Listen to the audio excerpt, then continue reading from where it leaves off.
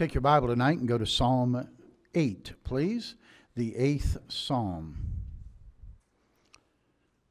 9 verses in this psalm. We're just going to read them responsively, beginning in verse 1 and read the entire psalm and end together on verse number 9. As our custom is, let's stand together to read the scripture. All of us standing, and we'll begin together on verse 1 of Psalm 8. Ready? O Lord, our Lord, how excellent is thy name in all the earth, who has set thy glory above the heavens. Out of the mouth of babes and sucklings hast thou ordained strength because of thine enemies, that thou mightest still the enemy and the avenger. When I consider thy heavens, the work of thy fingers, the moon and the stars, which thou hast ordained. What is man, that thou art mindful of him, and the Son of Man, that thou visitest him? For thou hast made him a little lower than the angels, and hast crowned him with glory and honor. Thou hast made him to have dominion over the works of thy hands, and hast put all things under his feet. All sheep and oxen, yea, and the beasts of the field, the fowl of the air, and the fish of the sea, and whatsoever passeth through the paths of the seas. O Lord, our Lord, how excellent is thy name in all the earth. And let's pray. Father, add your blessing to the reading of the scripture here this evening. Thank you, Lord, for your word. Thank you for preserving it and allowing us to have copies of it in our hands tonight. And Lord, we pray that you will honor the word of God tonight once again in each one of our hearts and lives, and that each of us will give our careful attention to your word this evening. Thank you for the music this evening. Thank you, Lord, for the good testimonies that we've heard.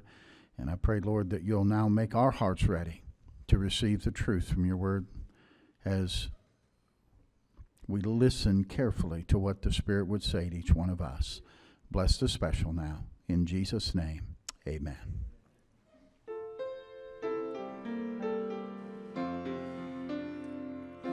For making the sun to shine, putting the stars in the sky, for the flowers that bloom, the ocean so blue, thank you, Lord. For the sparrow that sings, it makes sweet melody, for the rivers that flow, the rain and the snow, thank you, Lord. I just want to thank you, Lord. Just want to thank you, Lord, for everything you've done for me. Thank you, Lord. I just want to thank you, Lord. Just want to thank you, Lord, making me whole, saving my soul. Thank you, Lord, for my home and family, for life's joys you've given to me, for shoes on my feet, plenty to eat. Thank you, Lord, for the church where I worship and pray, for the freedoms that I have today. Sweet Spirit, I feel your presence so real. Thank you, Lord. I just want to thank you, Lord. I just want to thank you, Lord, for everything you've done for me. Thank you, Lord. I just want to thank you, Lord. I just want to thank you, Lord, for making me whole, saving my soul.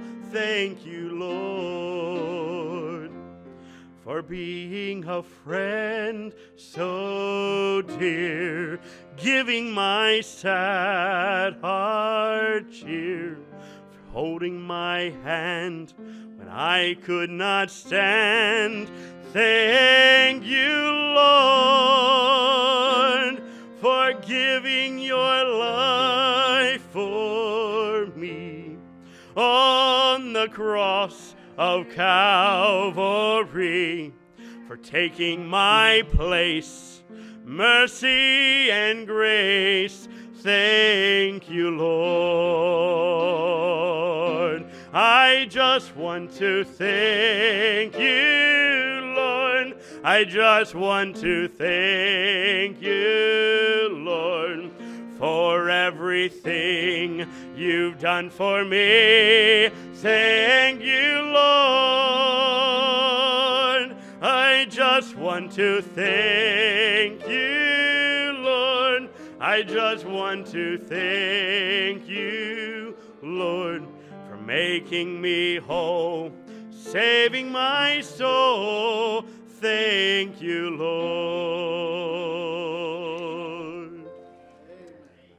Thank you, Bob. Praise the Lord. That's good, isn't it?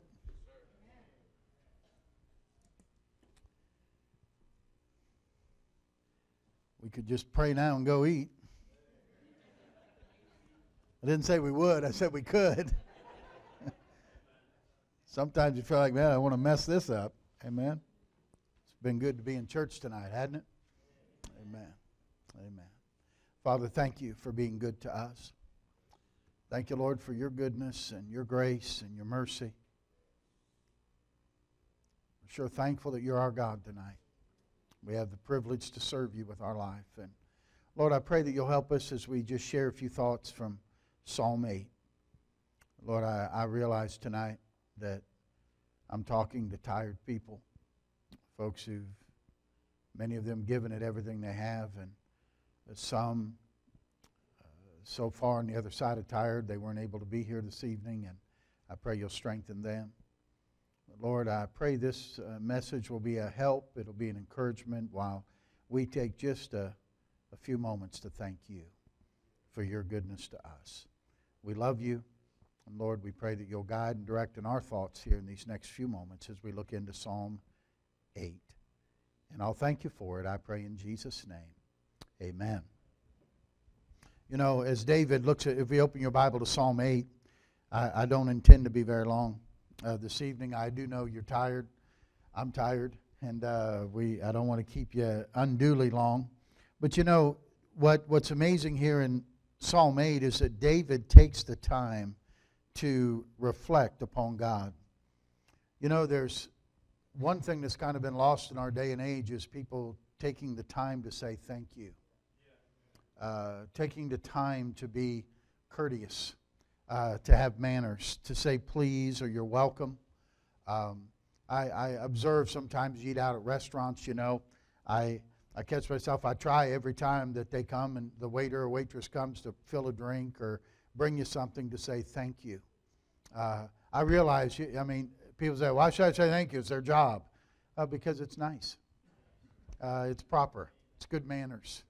To stay in the habit of being thankful and to saying please and such. In fact, I read where nearly 70% of people questioned an Associated Press poll said that they believe people are ruder now than they were 30 years ago. I think that may be true. And part of that, they say, they laid the fault where the fault was. They said they felt like the fault was in parents not teaching their children to be grateful and to say thank you and to say please and having rude behavior. And certainly we have to set the right example for that at home. You know, mom and dad, children don't get what you say, they get what you are. And so if you want them, you know, a lot of times it's amazing. Little children, where do they learn to talk? They learn to talk by listening to you. And they begin to repeat words that they hear from you. And so if you want them to have manners and to say please and thank you, and you have to teach them that by saying it yourself. And oftentimes I think it's that people aren't intentionally wanting to be rude, but I think that they're always in a hurry. And you know what happens when you're in a hurry? You don't take time for people. I find myself sometimes when somebody wants you to stop and talk to somebody, and you find yourself wanting to edge away, or, you know, I got to get going, you know what I mean? And you feel like, and really you don't have to get going, but it's hard to just stop, slow down, and talk to somebody. One of the hardest things you do is what Brother Wallace said, is when you see somebody side of the road and the Lord kind of pricks your heart about helping them, and you think of all the places you got to be and the things you got to do and how fast you got to be there. And one of the hardest things to do is do what he did, turn around and go back and talk to him. Because we're in a hurry. We're busy, and that leads to rudeness. And listen, if you ever been on the other end of that and somebody has kind of brushed you off when you wanted to talk to them, and you've been the recipient of that rudeness, you kind of think, I guess that wasn't very nice, or they weren't very nice. And yet then you stop and think, have I ever done that to God? Ever got in a hurry or kind of brushed God aside because I had so much to do? And I didn't take time to thank Him or give Him the gratitude that I ought to? David is thanking God in Psalm 8. It's a tremendous psalm. And he begins in verse 1 by saying, O Lord, our Lord, how excellent is thy name in all the earth, who hath set thy glory above the heavens. And David's going to give some things here to be thankful for, and I'm just going to focus on a couple of them this evening, and then we'll go have our fellowship tonight. But first of all, notice he says he's thanking the Lord for the Lord's majesty.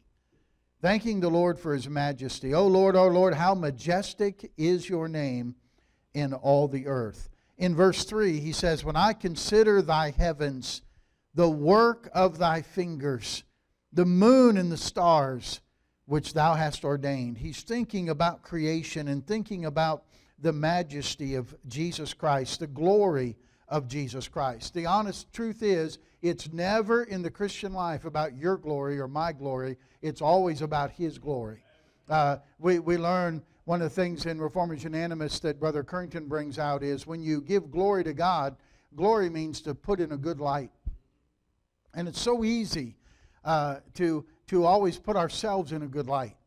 Oftentimes you learn when people are having conflicts, whether it's a husband and wife, or it's co-workers, or whether it's church members, and you listen to one person's side of the story or version of the story, you understand that you're not wise if you just listen to that and take all of that as the truth.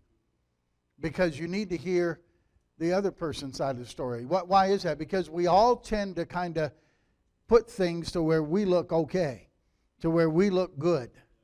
And we put ourselves in a good light instead of giving glory to God and putting God in the good light, making sure that He gets the glory, making sure that the spotlight's on Him and not on us. It's not. Well, I thank God I thank God He gave me the strength, that I worked hard yesterday and I cooked 78 hot dogs and I passed out this many cotton candies, and I was able to do this, and I was able to do that, and I was able to do this, and I'm just thank God I was able to do all that. Well, who was your testimony really about? I, and you couched it in between with, well, I want to thank God. So you think you gave God the glory, but what you really wanted everybody to know was how much you did. That's really what you wanted everybody to know. You understand where I'm going? Okay? That's not, David said, I want to give glory to God. In fact, 1 Corinthians 1, look there, hold your finger or put a little piece of paper there in Psalm 8. We're going to come back there. But look in the New Testament with me to 1 Corinthians chapter 1. 1 Corinthians chapter 1. Paul, you remember the church of Corinth, what they're arguing about? They were having divisions in their church over different preachers. I'm of Paul, I'm of Apollos, I'm of Peter, and then other ones just said, no, we're not any of those, we just follow Jesus, but they were just divisive of everybody else, so they were all factioned out, and they were all thinking they were better than somebody else because of who they were following. And so Paul, under the inspiration of the Holy Spirit, says, notice verse number 26, for ye see your calling, brethren, how that not many wise men after the flesh, not many mighty, not many noble are called, but God hath chosen the foolish things of the world to confound the wise. God hath chosen the weak things of the world to confound the things which are mighty. The base things of the world and the things that are despised hath God chosen, yea, and things which are not, to bring to naught the things that are. Go back a minute. Look.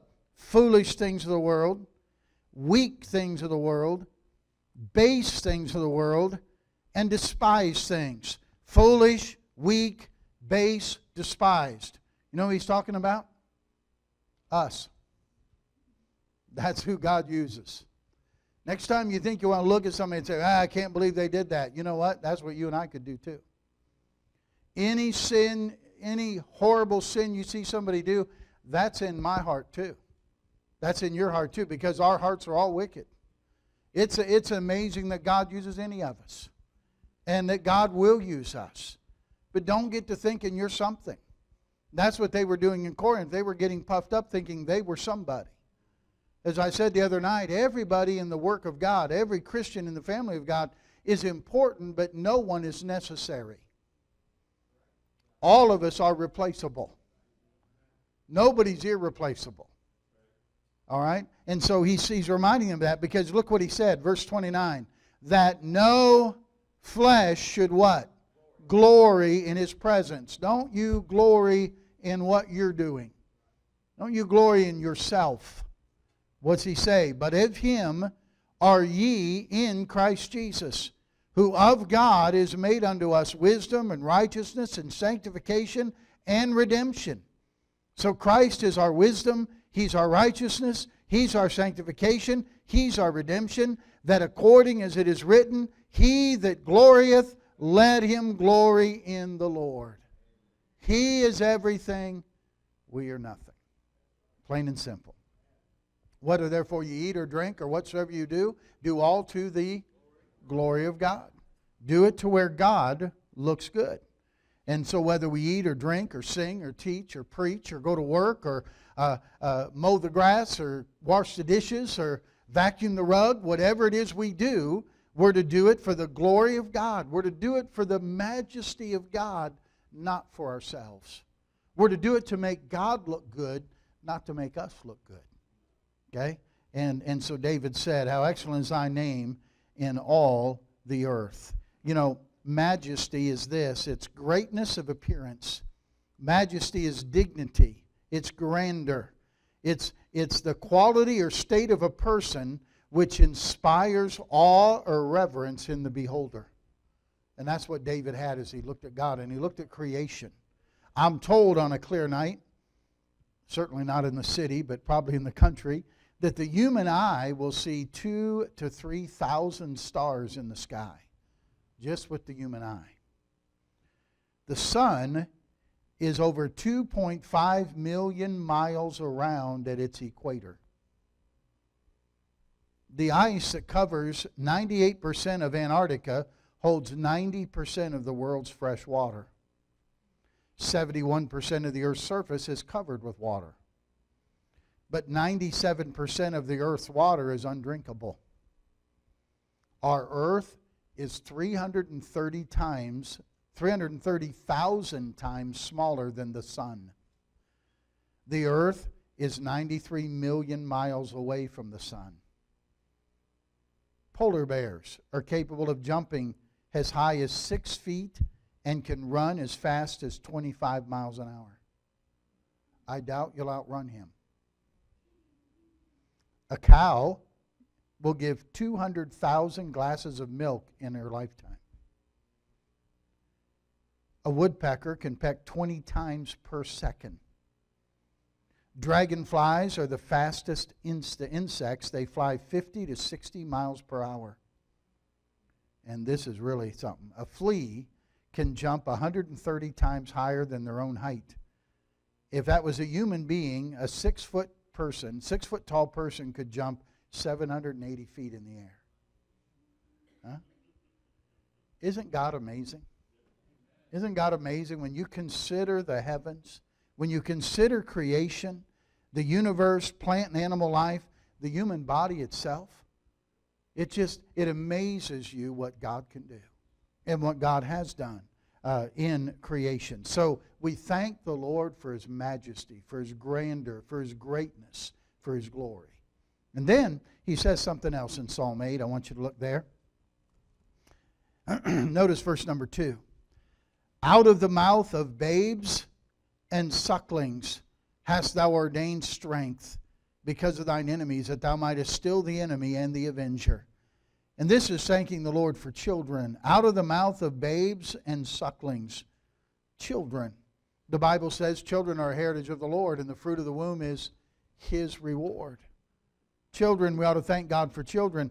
The little boy at a wedding looked up at his mom, and he asked his mom, he said, "Mommy, why does the bride wear white?"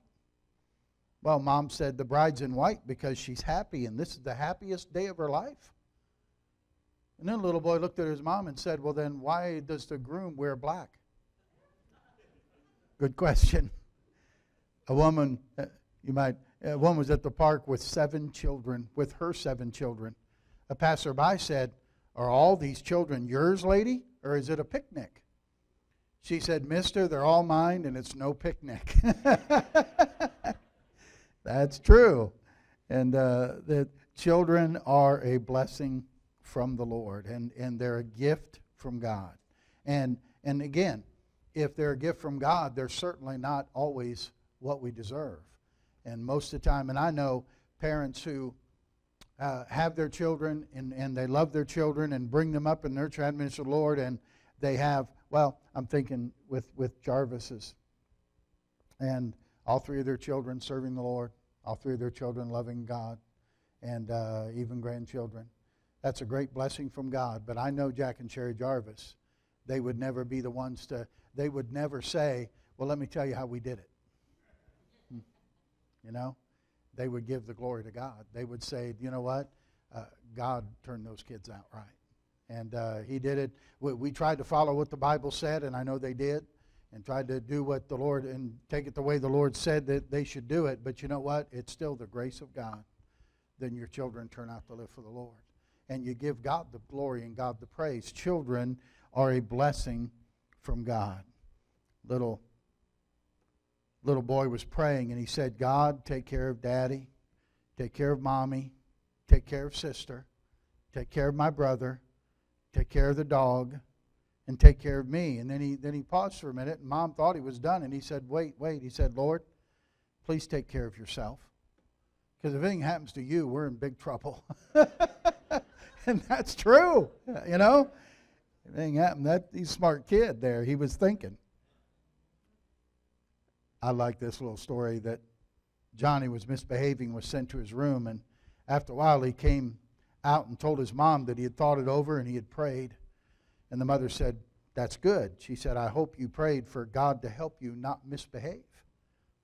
And if you prayed that, He'll help you." He said, "Well, I didn't pray and ask Him to help me not misbehave." She said, "Well, what did you pray for?" He said, "Well, I asked Him to help you to put up with me." Don't get any ideas, kids, okay? Don't do that. But I do know this: God listens when children pray. God listens to the prayers of children.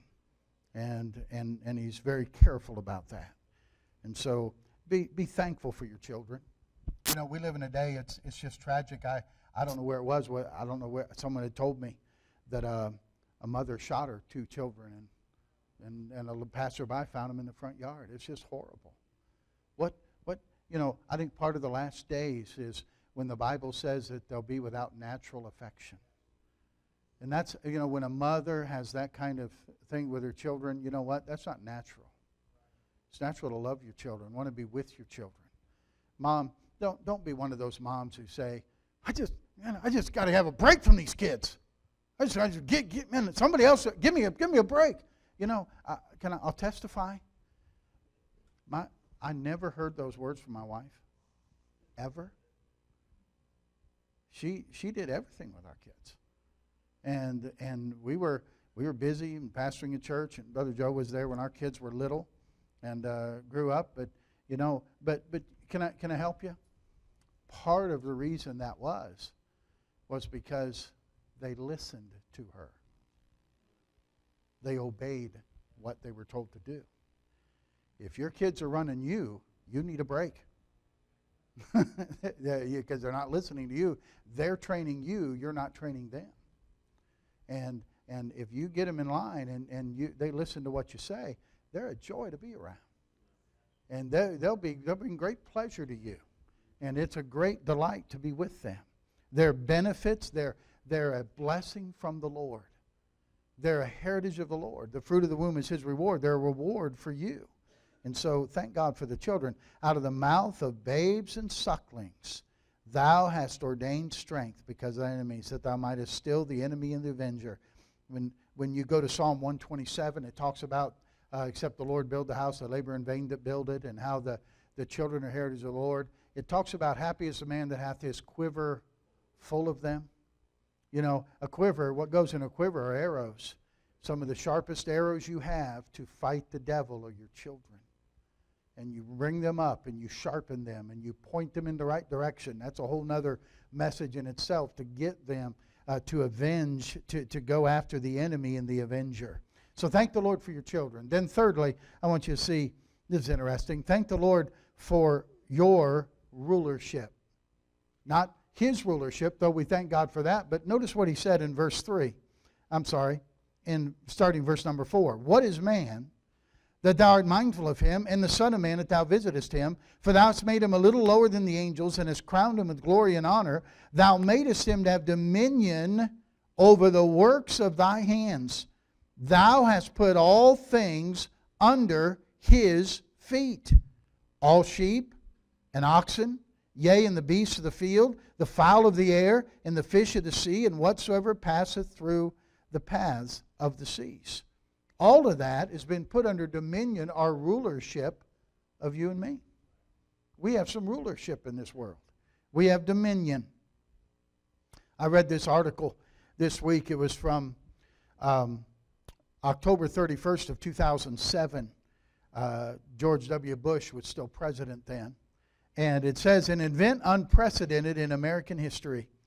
Brandon Myers, an obscure 10-year-old boy from Iowa with no previous experience in domestic politics, took advantage of a clear leadership void and seized control of the United States Tuesday after he slipped away from his White House tour group and locked himself in the Oval Office. The bloodless coup occurred when Myers, a fifth grader at Mulberry Elementary School, stormed into the empty office and seated himself at the president's desk, thereby toppling the world's longest-running democracy. Myers spent much of his reign, which lasted from approximately 2 p.m. to 2:15 p.m., spinning in circles in the president's chair before proclaiming that he was President Brandon, with a handwritten decree scrawled in cursive on White House stationery. At the press conference, Dana Perino, White House press secretary, said this earlier this afternoon: sometime between a description of the James Buchanan portrait in the main hall and the question and answer session, a pre-adolescent boy overthrew the president and gained executive authority over the United States of America. Several minutes ago, our nation's new leader made his first statement. Quote, Brandon rules, unquote. And you know, whether we understand it or not, whether we realize it or not, we have some rulership in this world and on this earth. By the way, did you notice what it says? We're made a little lower than the angels, but we're crowned with glory and honor. And we have dominion over the works of his hands. He's put all things under his feet. That's you and me. Notice, all sheep, all oxen, beasts of the field, all the animals. What's more important? If there's a choice between a human and an animal, the choice is always human, not animal. Okay? You love animals, and you can be an animal lover, that's fine. But if it's a choice between human beings and animal, you have to take the human being. There's nothing wrong with that, and that's the right thing to do. Fowl of the air, and the fish of the sea, and whatsoever passes through the paths of the sea. We have rulership. You know, most of us know God has allowed us, each of us, to have a free will. We all have freedom to make choices. We have the power to do that. He's given us the ability to make those decisions. And sometimes they're good ones, and sometimes we make pretty bad ones. And we pay the consequences for those bad sins.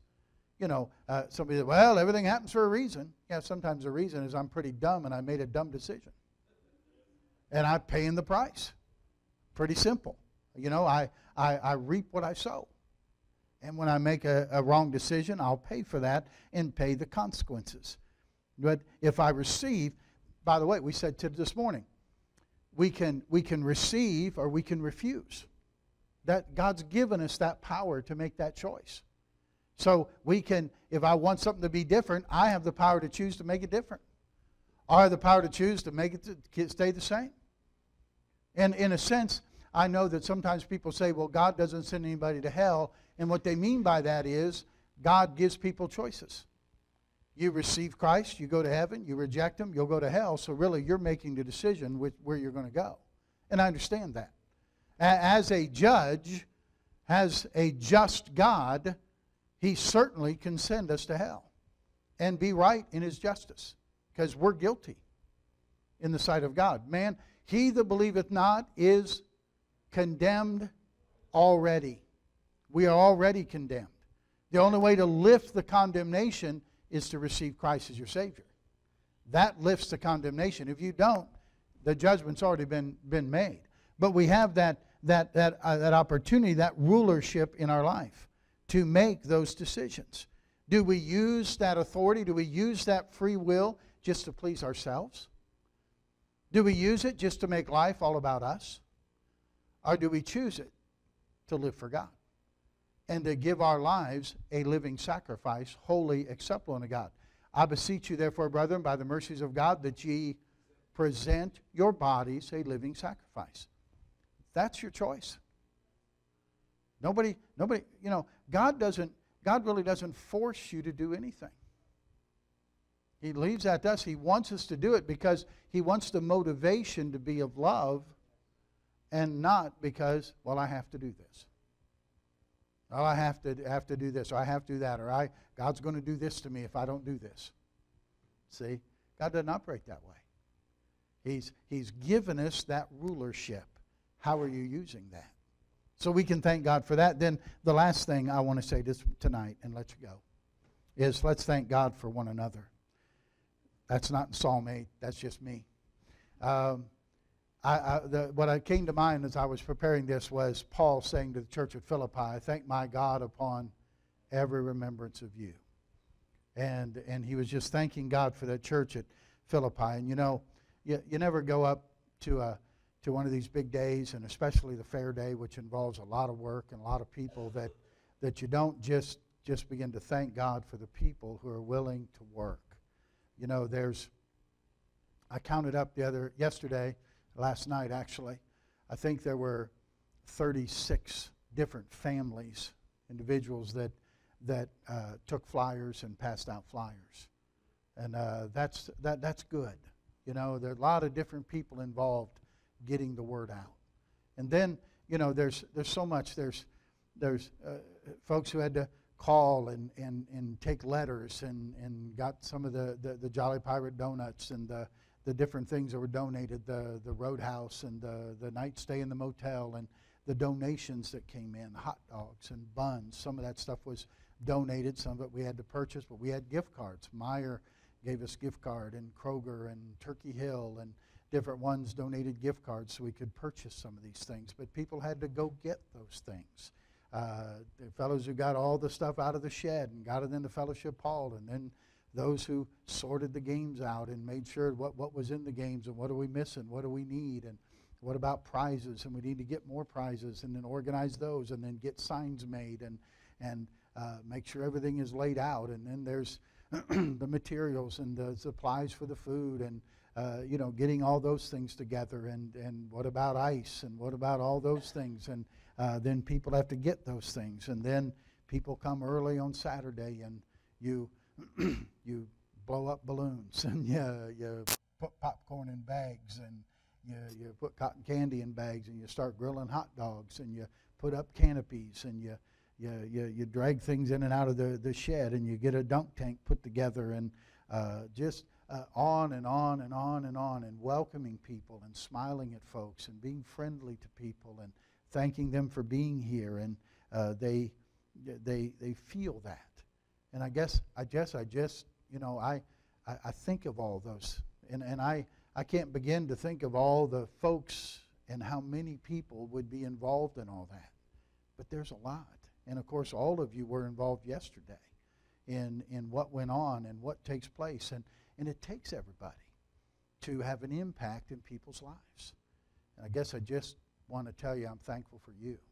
And thank you for being a church that will give a Saturday and give themselves to serve the community, to serve their Lord, and to serve their church.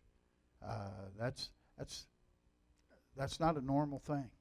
I don't want to. I hate to tell you that, because then you'll think, well, maybe we're not normal. Well, we're not normal, okay? So just accept it. That's what we are, okay?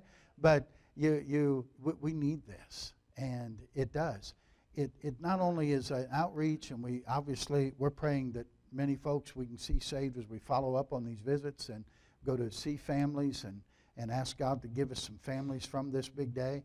But there's something about everybody working together that it does something in our heart.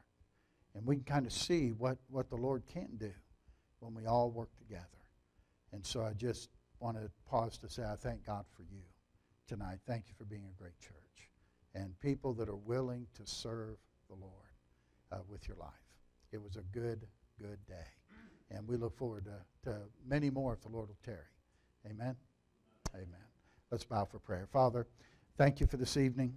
Thank you, Lord, for our church. Thank you, Lord, for these people who have a heart to serve you. Thank you for the labor of love that went into the country fair this year, for all the work, and, Lord, many things that went on that nobody saw. But, Lord, remind the workers that you saw everything, that nothing we ever do or say or take care of in your name, and because we love you, is never unnoticed by you. Lord, I pray that we would express the gratitude to one another. What a joy it is to work with people and serve with people that love you. Lord, thank you for the servants that you've assembled in this place. And I pray, Lord, that you would always keep the servant's heart and the happy spirit that we have in this church that's here tonight. And Lord, I'm praying that we'll take time to always thank you for your majesty and for our children and for the rulership you've given to us, and then just for one another. What a blessing it is to be part of the family of God. And Lord, we love you this evening. Thank you for loving us, for what you do in each one of our hearts and lives. Lord, continue to work in us and work through us what is well-pleasing in your sight. We love you. Heads are bowed and eyes are closed. I'll have the invitation here in just a moment. If you're here tonight, I just want to give you an opportunity to thank the Lord for what he's done in your life. Thank the Lord for what he did at the fair yesterday. Maybe you want to thank the Lord for your children. Maybe you just want to thank the Lord for who he is and his majesty. Thank the Lord for the dominion, the rulership he's given in your life, that you'll make the right choices be a good steward of what he's given to you. Maybe you just want to thank the Lord tonight for a few minutes. If God has dealt with your heart, I want you to listen to him and obey him. I'm going to pray. Then Lisa will play. We'll stand to our feet, and Lisa will play. And God has dealt with your heart. You respond to him this evening, all right? Father, thank you for your goodness to us. Thank you for ministering to our hearts tonight. Thank you again, Lord, for the wonderful folks in this room. Thank you for their labor of love. Thank you for their willingness to serve their Lord and Savior in the way they've served them these last few weeks. And Father, we bow the knee now and ask you to bless the effort. There's still people to go see and visits to be made and people who need to know we care about them because God loves them. And I pray that you'll touch the hearts of people whom we'll go visit. We'll see you do a wonderful work in some lives. And we'll give you the praise. We'll give you all the glory for what we see happen. Have your way now in these next few moments of invitation, and we'll thank you for it. With your heads bowed, stand to your feet. As you stand to your feet, the pianist is going to play. And as she plays, take time to thank the Lord, will you? Just come and kneel and thank the Lord for His goodness. That's right.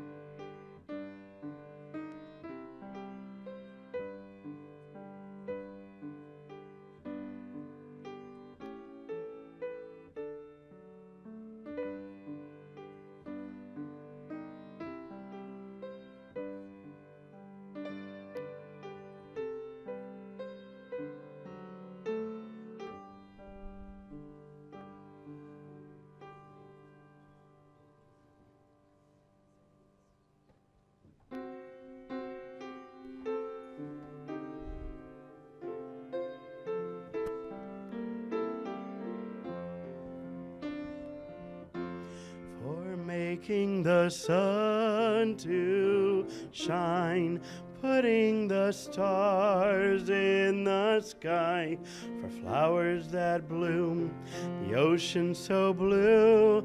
Thank you, Lord, for the sparrow that sings. It makes sweet melody. The rivers that flow, the rain and the snow. Thank you, Lord. I just want to thank you, Lord. I just want to thank you, Lord, for everything you've done for me. Thank you, Lord.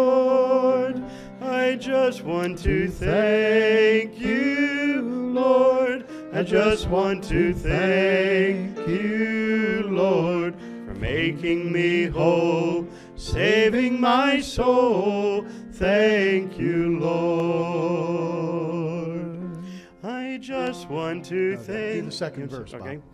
For Listen to the my second home and family, for life's joys that you've given me, for shoes on my feet, Yes. plenty to eat. Thank you, Lord. That's right. For the church where I worship and pray, for the freedoms that I have today.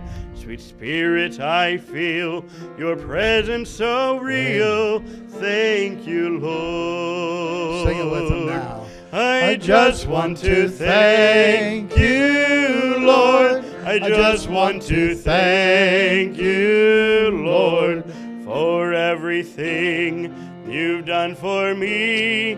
Thank you, Lord. I just want to thank you, Lord. I just want to thank you, Lord, for making me whole, saving my soul. Thank you, Lord. Father, thank you for your goodness to us, and thank you, Lord, for all you've done. Forgive us for not pausing enough to say thank you. Oftentimes we just get busy and we finish one thing and we go right on to the next thing, and we never stop to say thank you. And Lord, you've been mighty good to our church, and I thank you for it. Thank you, Lord, for these folks in this room tonight, and Lord, I pray your blessing upon them. Lord, as we go to the fellowship now, bless the food. Lord, I pray it will not only nourish us, but you'll bless our fellowship over the food tonight, guide and direct in our conversations. Lord, I pray that you'll be with each one here, and as they go to bed tonight, Lord, multiply the hours of sleep. Make it restful. Make it refreshing. And Lord, may they wake up tomorrow and say it sure was a wonderful day in the house of the Lord. It sure was a good Saturday and Sunday serving God. And Lord, I pray we'll go about our business and interact with people, and they'll see a smile on our face and joy in our heart for what took place the last couple days. We love you, Lord, and we want to say thank you. And we say it in Jesus' name. Amen. Amen. Well, you head next door, and if they're not quite ready, bear with them, but they should be pretty close. And enjoy the fellowship. They should be all set or pretty close. And go ahead and get your children from the nursery, and we'll be in good shape. And we'll see you over in the fellowship hall. God bless you. Play that through once, Lisa, would you?